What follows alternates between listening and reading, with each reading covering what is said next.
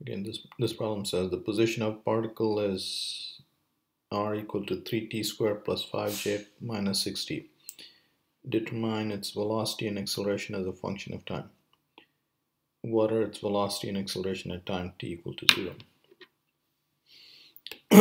Okay, so velocity is given by time derivative of position.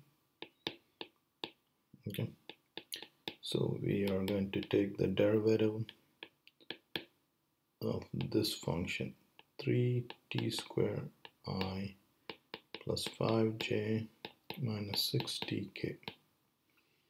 Okay, so you're taking the derivative each term by term.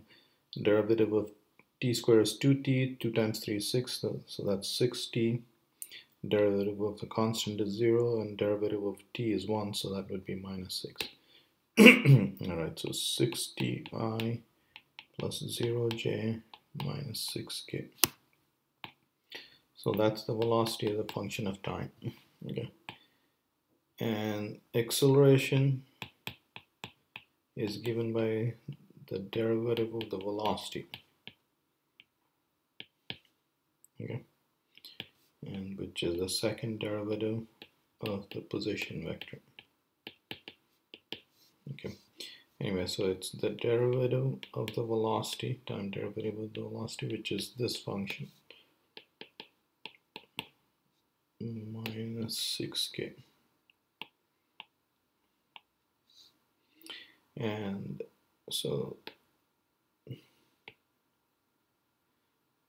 I'm going to write it over here. So the acceleration as a function of time is derivative of 60 is 6i, derivative of 0 is 0, and derivative of minus 6, the constant is also 0, so plus 0k.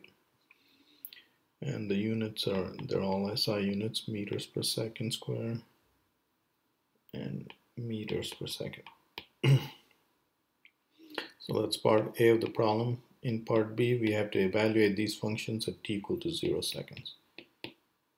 Okay, so velocity at 0 seconds would be 6 times 0 would be 0, and so it would be 0i plus 0j minus 6k meters per second. And acceleration at 0 seconds is there. The acceleration doesn't depend on time, so at all times acceleration is that 6i plus 0j plus 0k meters per second squared. Alright, so there are the answers, and that does this. That's the end of this problem.